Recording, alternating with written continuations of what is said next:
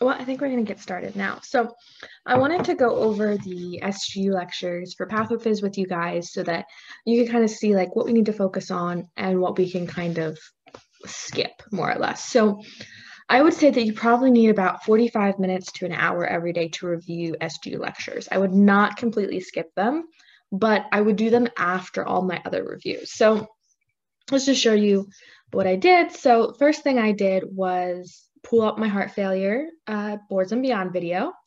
And then I also pulled up my first aid and the lectures. So the first thing I'm going to do is review the first aid page, right? So there's really only one page on heart failure, which means everything in here is the most important things about heart failure, right? So it's a clinical syndrome of a pump dysfunction. And I just watched the boards video and I know that the first couple minutes, he kind of talks about how the pump works. So what happens, you get congestion, which is backflow, and low perfusion. So the low perfusion is going to be measured by decreased cardiac output.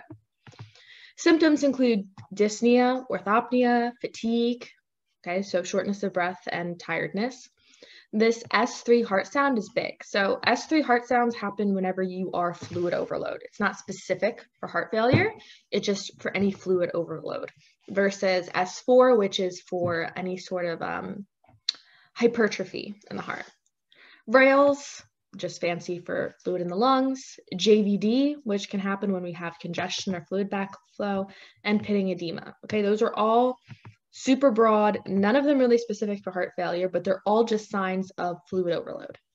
So now we talk about the two types, systolic and diastolic.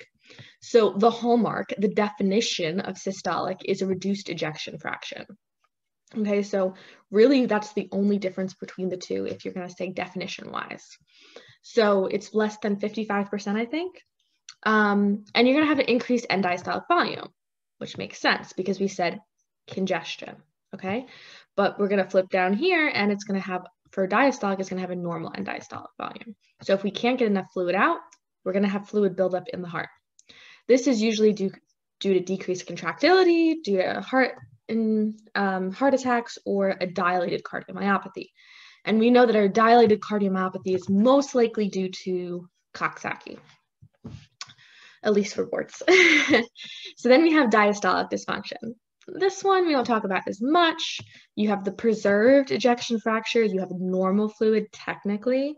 You have decreased compliance, which is usually due to hypertrophy. So this is when we talk about HOCM or somebody with a really big heart, okay?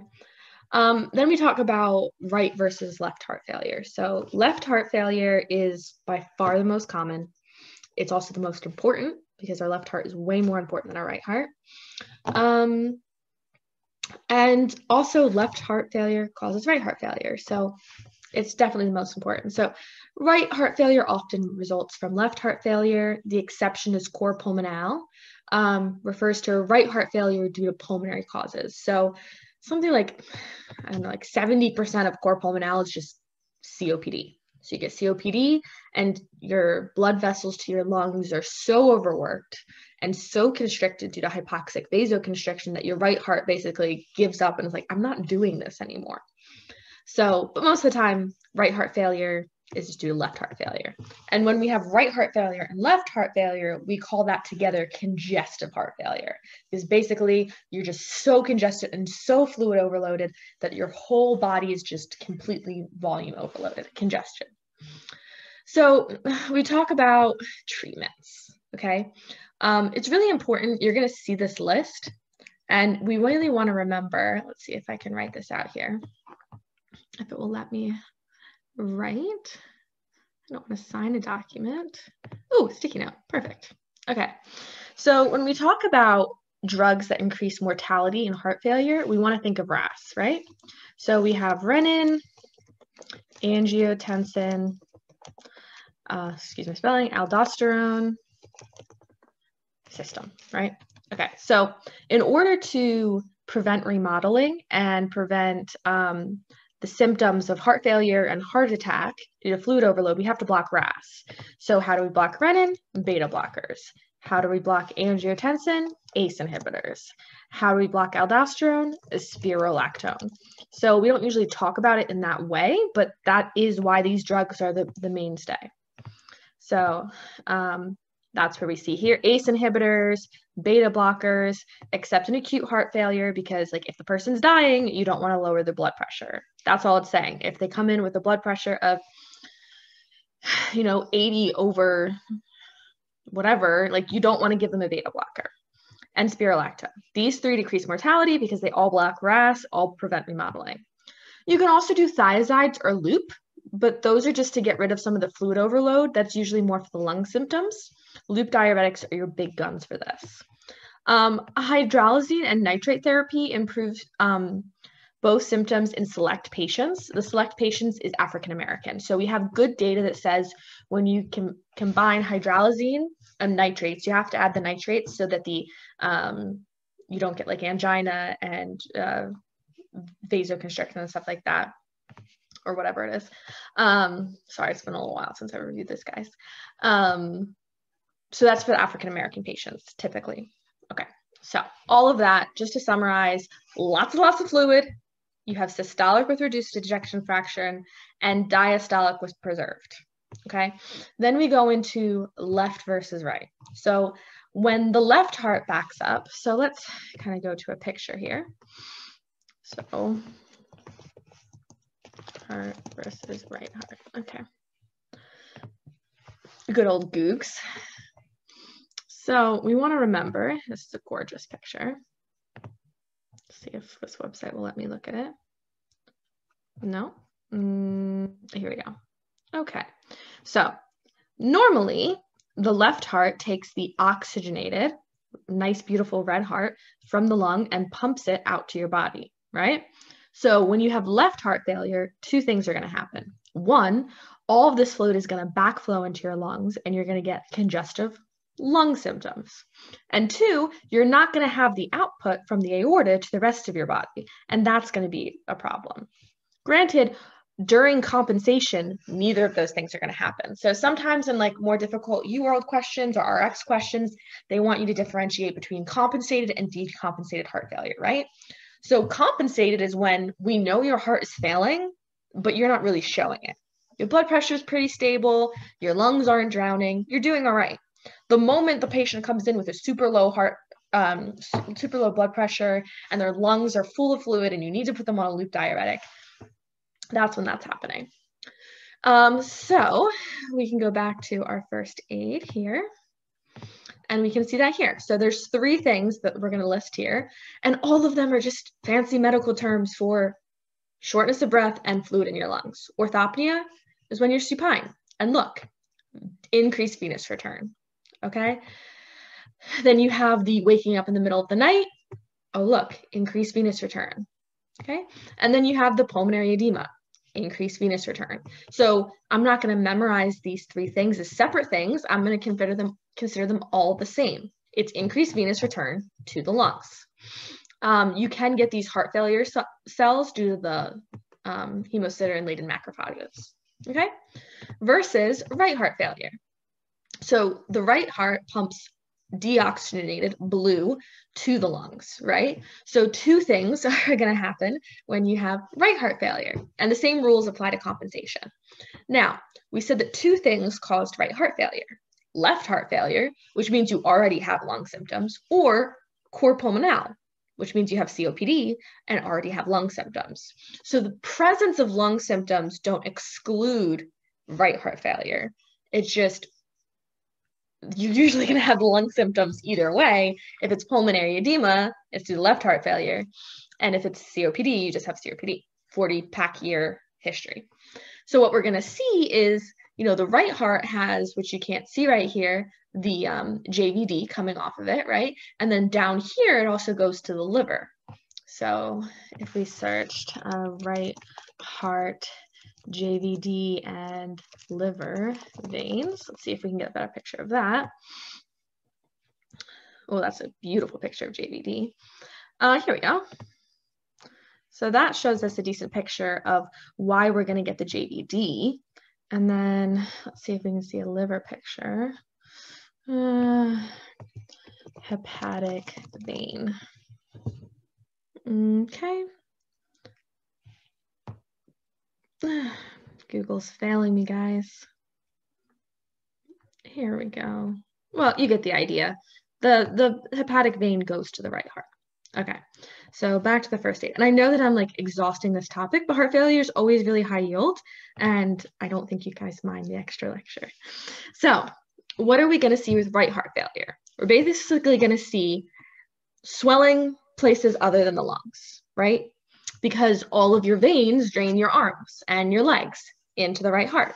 So what do we see? Peripheral edema. Oh, my leg veins can't drain into my right heart. They can't get to my lungs to oxygenate. And look, it's due to increased venous pressure again. Venous return is the phrase for left heart failure. Venous pressure is for right, but in both cases, that's what's happening. It's all about the veins. Jugular venous distension, we just talked about that. And then our nutmeg liver, increased central venous pressure, and that can lead to cardiac cirrhosis, but very rarely. Then they have this beautiful flow chart, okay? Left ventricle contractility, you get the pulmonary congestion, pulmonary edema, decreased right heart flow. And then I want to talk about a little bit about this RAAS system, okay? I cannot even tell you how many questions I have gotten wrong on heart failure and RAAS, or heart failure and total peripheral resistance, okay? No matter what their blood pressure is, no matter what arrow question, no matter right or left or compensated or decompensated, heart failure is going to have vasoconstriction because your body is trying to compensate, and it's going to have increased RAAS, whether we want it or not.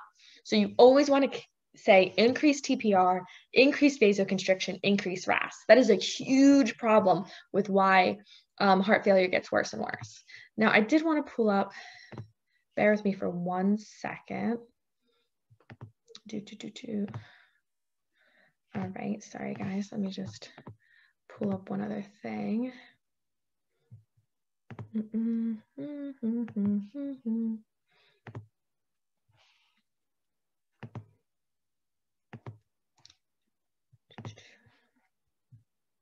Share my screen again.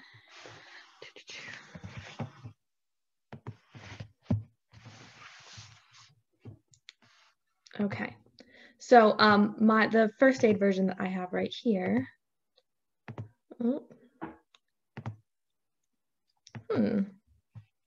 This is the picture I'm trying to show you guys. Perfect. Okay. So my first aid doesn't have this picture, but the 2020 and 2021 have it here. So this is under the peripheral edema section. So they have two little pressure volume loops, which I'm trying to zoom in here. So this is heart failure with reduced ejection fraction. Okay. So this is our classic one. This is one due to heart attacks or dilated cardiomyopathy, like we said, Coxsackie. The big thing we're seeing here is a decrease in contractility, okay, which is this slope here. So this is going to drop. Of course, all our volume is pushed higher because we're fluid overloaded. We can't contract. But you'll notice that the size remains pretty even. The stroke volume is not going to increase because, well, we're having problem pumping out, right? So you're going to see this drop in contractility, and we're also going to see this increase in volume, okay? And then we also have preserved ejection fraction, which is, we're not going to have that big change in volume. We're not going to have a change in ejection fraction and contractility. The only thing that's going to change is this thing, compliance. And there's really nothing else that changes this bottom line and moves it up like this compliance thing. Also, this one's just like less high yield in general, but this is what you would see with hypertrophy. So this is the curve you really want to be able to recognize. Lots of fluid, about the same size, decreased contractility. Okay, so now that I've reviewed the first aid, now I can go ahead and review my boards and beyond. Okay, so I'm not going to watch this whole video now, but I am just going to flip through it to make a point. So this is the basics of heart failure video. Okay, I'm just going to mention the things that he put in bold, in bright red, because they're the important. Of course, low cardiac output. That's the definition of heart failure. Okay, here he talks about the pump. You guys can watch this. He's saying, hey, look, pressures are going to rise because we have increased fluid. Then he talks about how the flow loop is going to look. Shortness of breath. He talks about high pressure in the venous system, jugular venous pressure. We just talked about that, and capillary leaking. Capillary leaking isn't the main reason. It's really just the increased hydrostatic pressures. Hydrostatic is key for heart failure. We're not talking about oncotic pressures. We're talking about hydrostatic. He goes to the left versus right. We already talked about that. Most common cause of right heart failure is left heart failure. We talked about that too. Some very vague symptoms, weight loss, confusion, cool extremities. That doesn't really tell us anything, but don't be surprised if you see it. Here's a picture of our hemosiderin heart failure cells, how to measure jugular venous distension, what pitting edema looks like. He's showing us an increased hydrostatic pressure here. He's also reminding us the difference between S3 and S4, which we just talked about. He's also mentioning a displaced apical pulse. If the PMI isn't where it's supposed to be, if it's more pushed to the left, we probably have left heart failure or increased heart. Then he talks about why the total peripheral resistance. And see, here it is. TPR is always high. I get that wrong over and over and over again. And it just tells you that, hey, look, if your cardiac output is going down, your TPR has to go up to compensate, which is great. And it's also due to RAAS. That angiotensin is going to vasoconstrict. Here we're talking about the RAAS. Decreased circulating volume, but increased total body pressure. So you don't have enough blood in your vessels, but you have too much everywhere else. That's when AMP comes to play. BNP is a better player.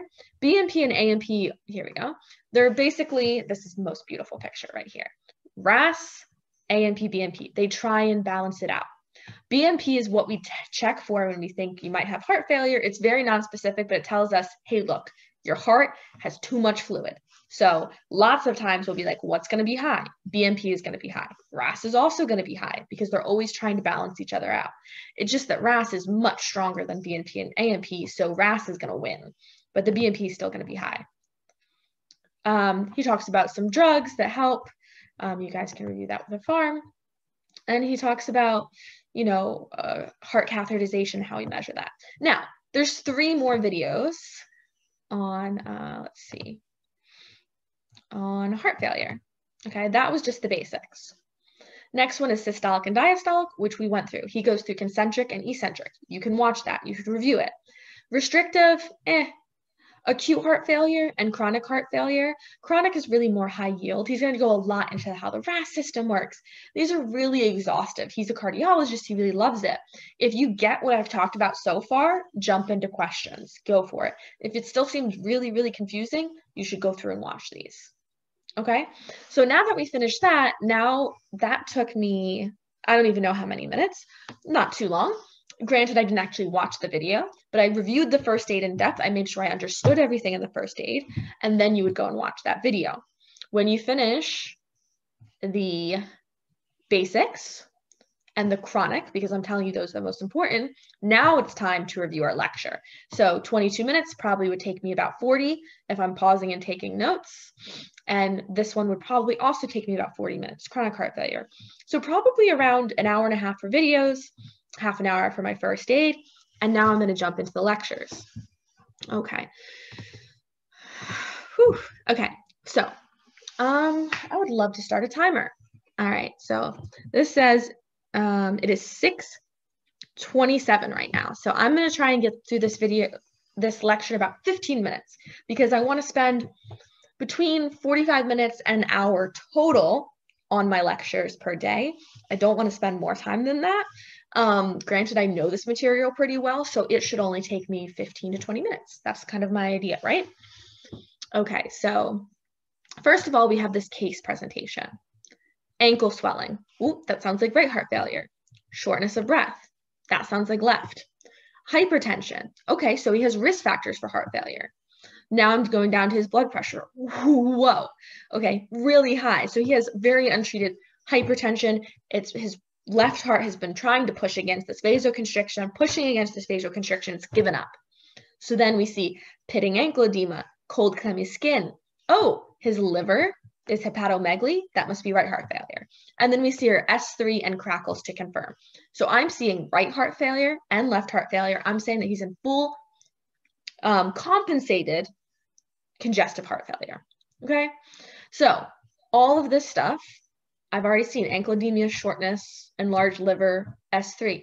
All of this is in first aid. I'm not going to write any of it down. On to the next slide. Definition of heart failure. Oh, the pump isn't working. Okay, that's in first aid. Onset, acute or chronic, makes sense. Can be left or right, all in first aid. Okay, now he goes into this criteria. You absolutely do not need to memorize this criteria. He's just giving you a list of things that we would actually use clinically, okay? So I'm just going to go through, okay, that's left, that's right, that's left, that's fluid overload, cardiomegaly. We didn't talk about that, but it does make sense. Displaced PMI, chest x-ray can show that. Pulmonary edema, we talked about. Weight loss, okay? Usually we see a weight gain or weight loss. That's not super specific. Minor criteria, leg, coughing at night, hepatomegaly, pleural effusion, tachycardia. Hold on, why do we have tachycardia? Well, again, our heart is trying to compensate for what's going on, so it's gonna beat faster. Or weight loss. So that's why I was like, when I read, weight gain or weight loss, it's not that important. Okay. So left versus right, that's in first aid. So I'm not really expecting anything new. Okay. Okay. It can be systolic, diastolic, both. Yep, makes sense. Matches my first aid. Okay, causes of systolic. So systolic is when my heart, the pump, it says I am too tired to pump. Usually the left. Aging makes sense. Dilated was in first aid. Coronary artery disease is what causes a heart attack, and we just read that heart attack, right? If we flip back to our first aid, I just want to go right back up here because we're talking about systolic. We said it was due to, let me just move this down, often due to ischemia, coronary artery disease, or dilated cardiomyopathy. Okay, so that matches. I'm not writing it down. Valvular heart disease, that wasn't mentioned, but that's a thing. The valves can kind of overwork us, especially aortic stenosis, okay? Aortic stenosis is kind of the same as hypertension. These two both really increase your afterload and are really high risk factors for systolic dysfunction. Infiltrative diseases and myocarditis, that's our dilated cardiomyopathy. It's pretty much the same. Okay. Okay, this is the same thing that Jason Ryan was talking about, right?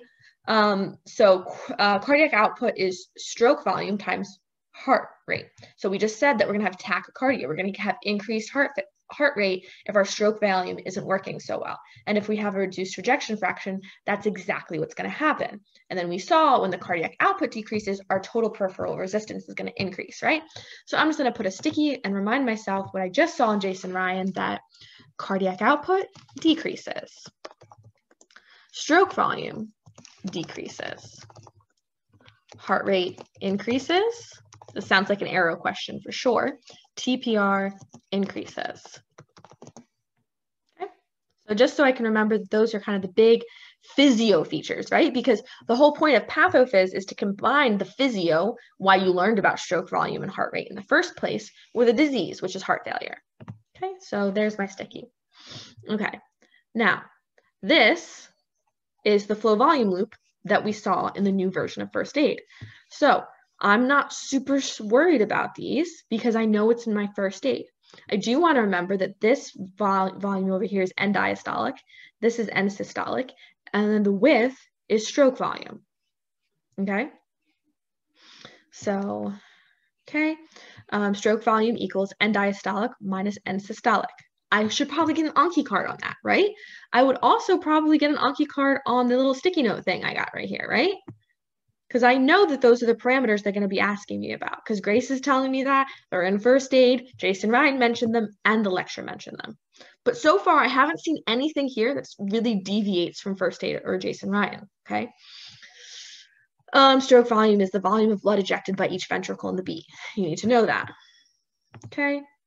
Stroke volume increases with an increase in end diastolic volume.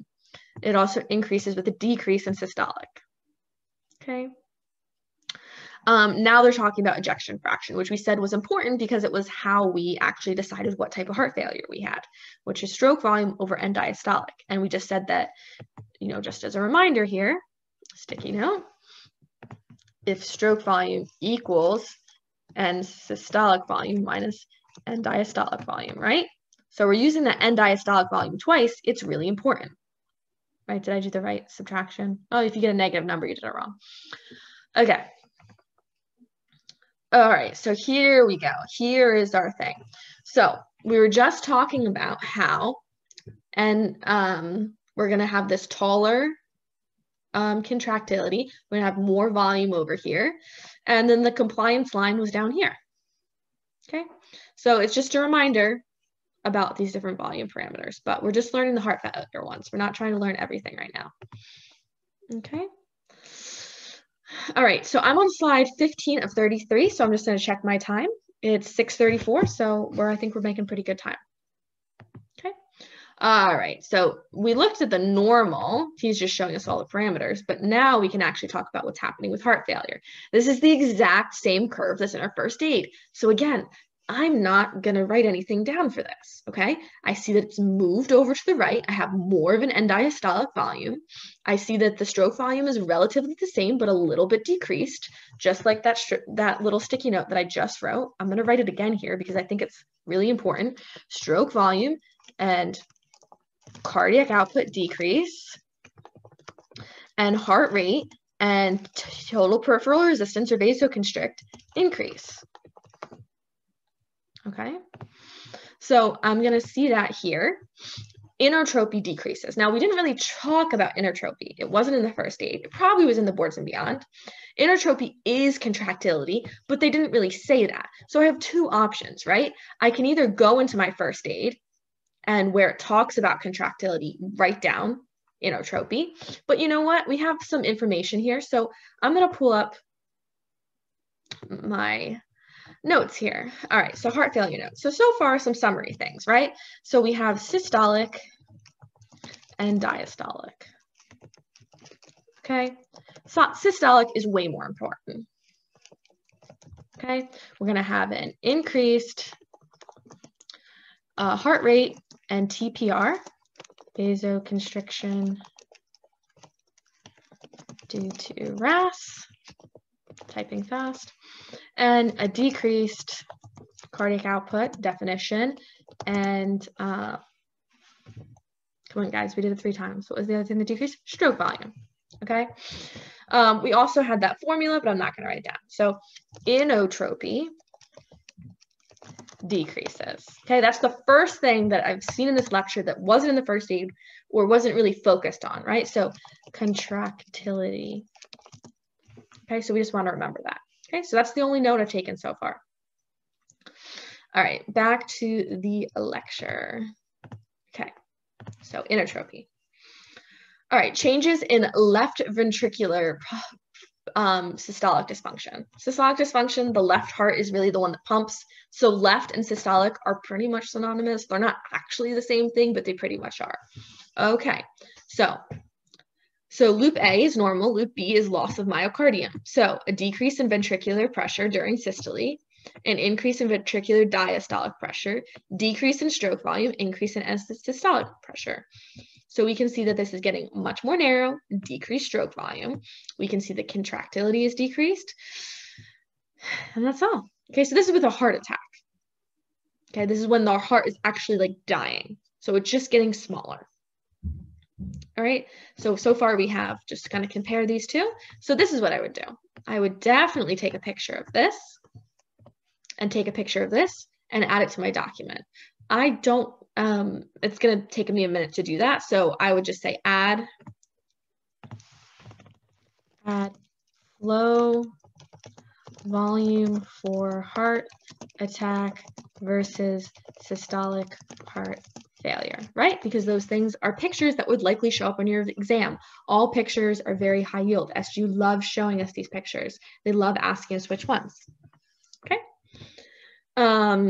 Patients with systemic hypertension. Okay, so this is another one I'd have to add to the list. Well, height is always afterload, right? So let's go to first aid for a second. Let's go back to what these pressure volume loops mean, all right? And we'll not make you guys just remember this from term 1, because I know you haven't seen it for a while.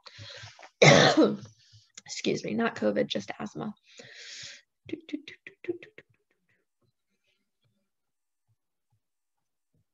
Oh, this copy doesn't have them. My apologies. All right, we'll just look at this.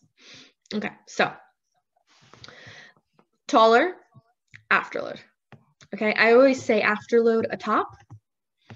And I'll write a little note here. So aortic stenosis and hypertension, biggest afterload. Aorta atop, afterload atop. Okay, so we see that there. Okay, when we're talking about preload, we'll do another sticky for that. Preload is the width here, so it's the green. So preload equals width. So we see this with regurges. Regurges are always going to make this guy way wider and increase our stroke volume. Afterload is always going to make us taller and make stroke volume harder. Okay, so the newer first aid versions, which I don't have downloaded here, have this drawn out for every heart murmur. So go look at the aortic stenosis one, look at how tall it is. Go look at the aortic regurg one, look at how wide it is. You're going to see those things as trends. All right, back to our first aid for heart failure.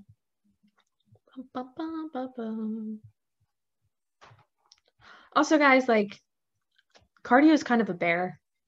This is where we pause. We've learned a lot so far. So cardio is a lot. It's one of the hardest topics that you guys are starting with right after an exam. You're exhausted. Please don't think that you have to have cardio mastered in 1 or 2 weeks. This is something that you're going to be studying until you take step and after you take step. Renal and pulm are much shorter, much more simple. You're going to have time to come back to the cardiac stuff. You don't need to understand everything perfectly. But what you want to have down is the first aid stuff at a minimum. Okay, that's what your Anki cards are for. That's what your RX questions are for, right? Okay, back to the lecture. Okay, so we see this afterload is increased with systemic hypertension because, like I just said, aortic stenosis and hypertension are the 2 things that are going to really increase your afterload, and afterload is going to make us taller. Okay, so I would add that to the sheet of things they talk about. All right, so now we're going way back to Murray, and we're talking about preload and catecholamines and hypertrophy. Okay, so when we have more fluid, we have more preload. Preload is fluid. Afterload is vasoconstriction. Preload is fluid. So if we have an increase in preload, we are fluid overloaded. That makes sense. We're also going to release catecholamines. This is another reason we're vasoconstricting, because how else are we going to have these 2 things, right? TPR, right? Heart rate. What increases your TPR and heart rate? Catecholamines. So vasoconstriction due to RAAS and catecholamines. Okay, so those are high as well. And that's another reason why beta blockers are so helpful, because beta blockers prevent this. You're also going to get hypertrophy. Okay, this is what they talk about in the chronic heart failure video, the difference between eccentric and concentric. Okay, remember that, oh man, got a little note here since you guys need to know it. Okay, so eccentric, if you put all of those C's together, you're going to get dilated. Okay, and concentric is with high afterload. So aortic stenosis and hypertension. Okay, so that's how I remember that guy. High yield. Okay. Limitations. When each of these mechanisms reach their maximum physiological limits, heart failure becomes uncompensated, which we call decompensated. No one says uncompensated. I don't know where you got that from. Okay, more of these flow volume loops, okay? Just be really familiar with the pictures, understand what they mean. In fact, go back to your boards and beyond right now and say, whoa, this whole lecture is not about heart failure. This whole lecture is about flow volume loops. So let's see where the flow volume loop video is. Well, he goes over it in the valve disease. That one's important. Maybe it's in, oh, physio. Duh. Okay, so I would stop right now. You've already watched 2 videos, and I would say, listen, now that I'm seeing this lecture, I'm seeing that it's way more about flow volume loops than heart failure, and I haven't reviewed those in a while. So here it is, PV volume loop. So I'm going to stop.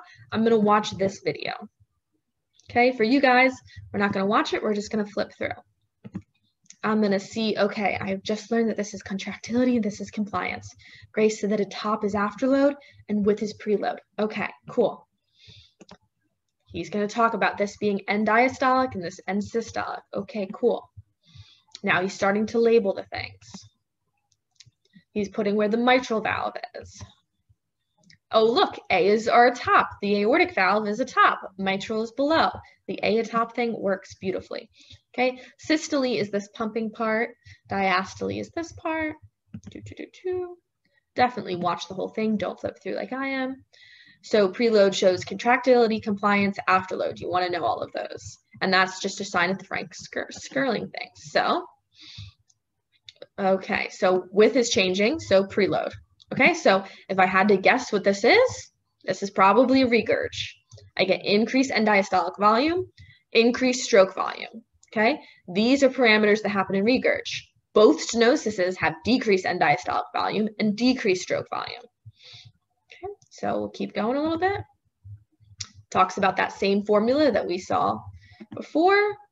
Oh, look, increased afterload, atop, super high. Increase stroke and systolic, and look, decrease stroke volume. So this is probably aortic stenosis or hypertension. Okay. Oh, contractility changes. So pop quiz, what type of heart failure? Blues clues. Interesting. Did you know that Luna and Molly, the girl who played the clown, she actually directs the new Blues Clues, which I think is really interesting. Both Canadian shows. So yeah, we have an decreased stroke volume because we can't get any out. Decreased contractility. This would be something that would cause our left heart failure. Okay. Versus this one, which is a compliance change. So this is our finger guns, right heart failure. That's a lie. Diastolic heart failure. Diastolic heart failure is all about our compliance. Okay, since we just talked about that, I'm going to go right back to my first aid and remind myself what the heck diastolic heart failure is, right? Diastolic heart failure, often due to myocardial hypertrophy. Okay, so like HOCM and stuff. All right, or amyloidosis, right? That fills it up. Cool. All right, back to the video.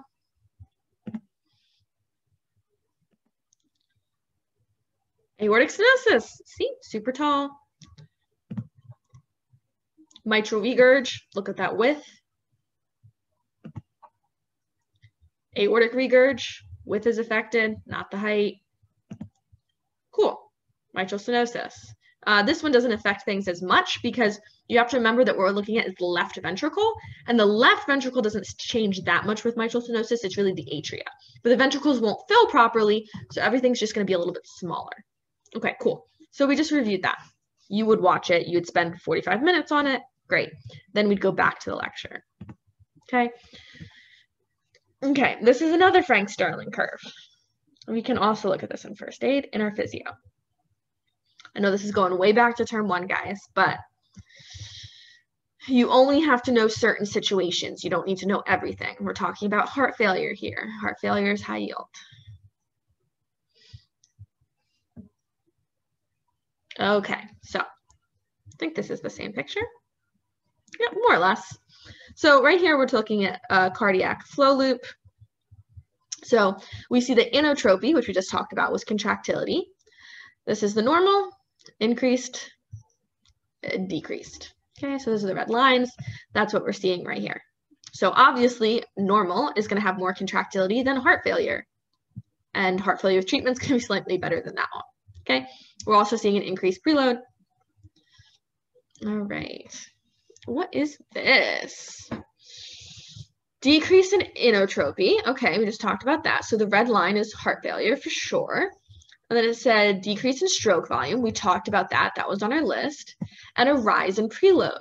Okay, that's our fluid overload. So we'll write that down. So they're saying that we're going to have more fluid over here. So we can see that here too. This is our more of our venous return. We're obviously going to have more venous return because when I read it, that heart failure thing, everything was more venous return, more venous return, more venous return. So we're going to be up here. We're going to have on the x-axis, we're going to come all the way over here. Okay, so y-axis taller, x-axis all the way to the right. Okay, so that's what we see here, shorter and all the way to the right. Okay, and since we talked about the preload, let's add that to our list. Wrong tab. So I'm going to want to say increased preload, which is the width, there because fluid overload. Okay, so I'll just help you guys out a little bit here. Afterload is vasoconstriction of arterioles, which is hypertension, aortic stenosis. Okay, preload is fluid and veins. Fluid in the veins. Congestion. Back to the lecture. Okay, ventricular filling is impaired, increased end diastolic, ejection fraction remains normal. So this is the diastolic one. Okay, we know the diastolic has a normal ejection fraction. That's in the first aid. We know it's named that way in the first aid. I'm not writing it down. Here's the pressure volume loop. Oh, look, the compliance is changing. Same as the first aid picture, not writing it down. Causes, increased stiffness. Well, we just said that the only cause listed was hypertrophy, like due to HOCM or amyloidosis or something. Here we can see the hypertrophic causes. HOCM also causes Friedreich's ataxia, hypertension, etc. Here we go. Okay, once again, decreased compliance, increased end diastolic pressure, secondary to myocardial hypertrophy. So I don't need to write this down. This is consistent with my first aid. This is everything I know. Oh, look, HOCM, amyloidosis, just like Grace has been saying. Long-standing hypertension and coronary artery disease. Long-standing hypertension can cause diastolic or systolic. So like not memorizing that, okay? You can also have constrictive pericarditis, also pretty low yield, but it happens usually due to like radiation or something. Neurohumoral changes. Ooh, sounds fancy. Okay, increased catecholamines and sympathetics. I made a big deal about that. I wrote that down. RAAS system, wrote that down, made a big deal about it. ADH plays a role. It's not a crazy big role, but it is part of an extension of RAAS. And we also talked about BNP and ANP, and we talked about that kind of seesawing effect and how the BNP will be high, but it's not as strong as RAAS. So these guys are going to win even though they're all high. And we also said that BNP is actually something we test in a hospital to see if you're fluid overloaded, if your ventricles are fluid. Okay. Increased sympathetics. Okay, we made a big deal about this. Sympathetics, catecholamines, early in heart failure. This is what's going to increase our heart rate, increase our vasoconstriction. Increases cardiac contractility and rate. Initially, it will be helpful, but then it leads to increased preload, which makes things worse, and afterload, which worsens heart failure. Okay, so basically the idea is, for instance, you have hypertension, right? So your vasoconstriction. So your heart starts to fail. So then you do RAAS and catecholamines, or sympathetics, which causes more vasoconstriction, which makes the heart fail more. Which is exactly why, if we want to stop this, we do beta blockers, because beta blockers block both renin and sympathetics, right? And why we also want our ACE inhibitors and our spirolactone. Okay, those are our three main guns. And again, for the lung symptoms, we want our loop diuretics. Okay, furosemide. Remember that furosemide works on the TAL and it works on our triple cotransporter. Some pathophys for renal for you guys coming up. Okay, let's see what else. Okay, so it makes it worse. Okay, it's always going to be increased, but it makes it worse. RAAS. So what is RAAS doing? So this is when I'm going to go back to my first aid. Okay, So this is what we're talking about down here. Okay, so the left ventricular contractility, pulmonary congestion. The decreased cardiac output, it's going to increase RAAS and sympathetics, okay, which is going to increase salt and water, which it adds to our pressure and makes peripheral edema and things worse. It's trying to compensate, but it's just going to make everything worse, and it's going to increase your preload. The sympathetics are supposed to increase your contractility, but eventually will just cause complete weakness when it gives up. Okay, reduced blood flow. Oh, reduced renal blood flow is what activates RAAS. Remember your like glomerular filtration and everything like that.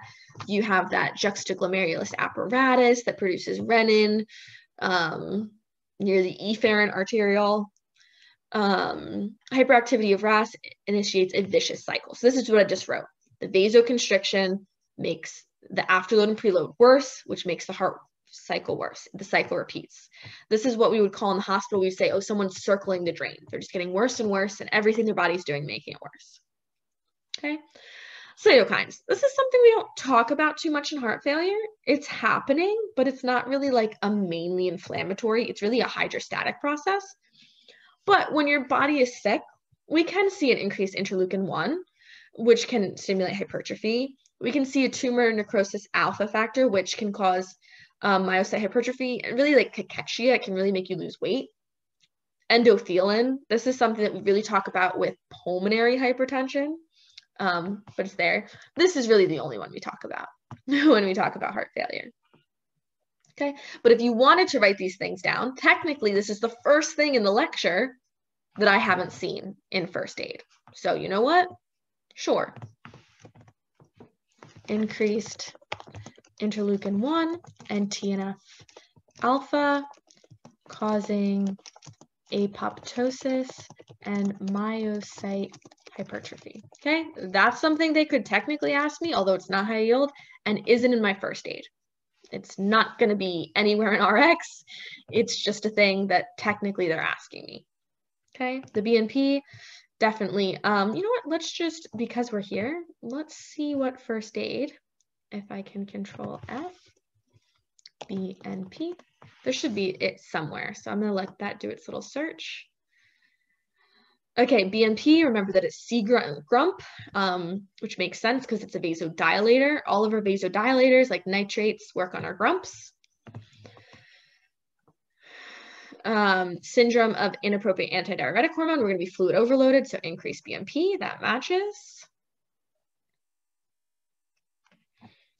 Let's see if anything else. Okay, BNP, it's due to myocyte in the ventricle. It's a sign of acute decompensated heart failure. Great. Okay, we're almost done here. It's just not BNP. Cellular changes. Okay, this is another thing that isn't really talked about in the first aid.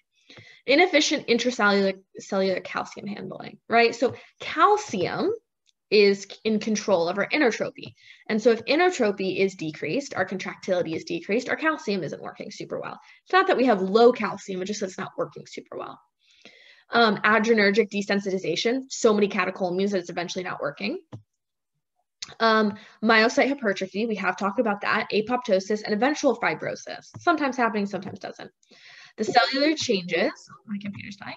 The cellular changes in ventricular myocardium and heart failure, known as ventricular remodeling.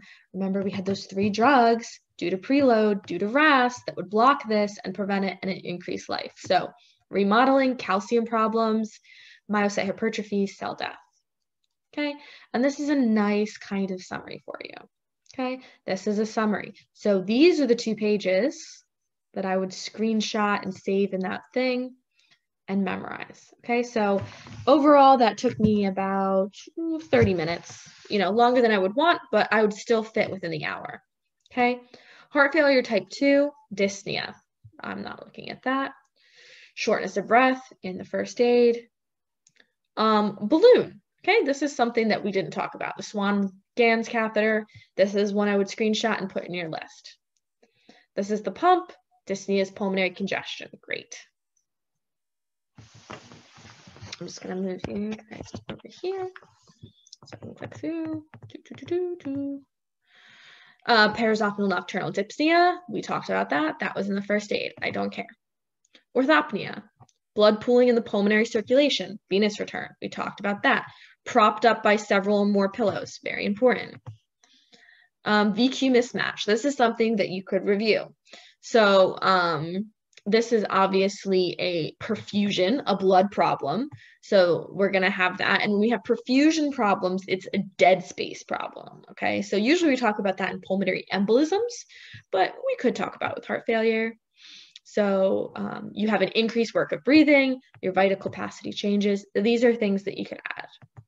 Okay. Oh, look, our juxtaglomerular capillary receptors. Okay. So I'm not going to go through this whole second lecture, but you guys get the idea. If it's not in first aid, you add it to the list. Okay. Here's the BNP section. Release from ANP and ventricles and BNP from the ventricles in response to increased volume may act as a check on the renin-aldosterone system. They mean like the seesaw.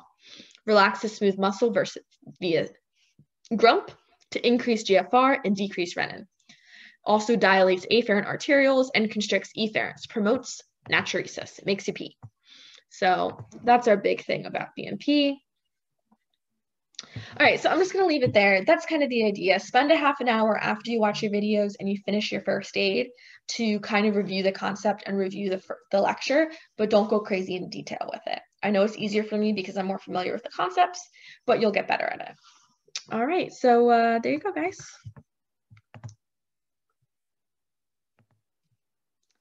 Good luck. And remember, I promise it gets easier with renal and pulmonary.